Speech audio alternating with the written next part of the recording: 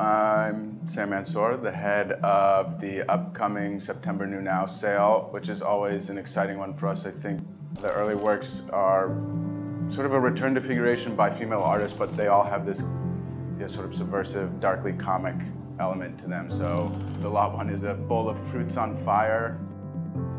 There's a Gina Beavers, Genevieve Figgis, Shabala Self we have.